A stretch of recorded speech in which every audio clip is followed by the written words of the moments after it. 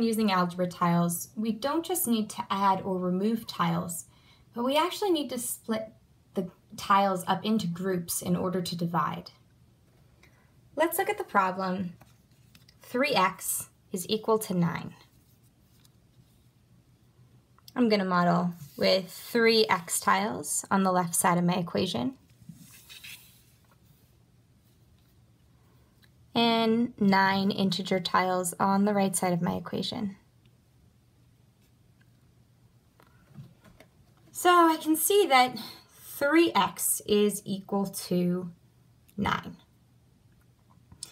Now, in order to get x by itself, I'm going to have to split what I have here into 3 equal groups.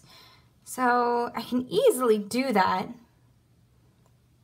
with 3x, splitting them up into being groups of just one x. And here I can split these up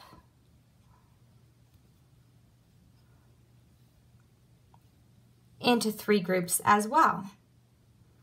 Now one group, or one x, is therefore equal to 3.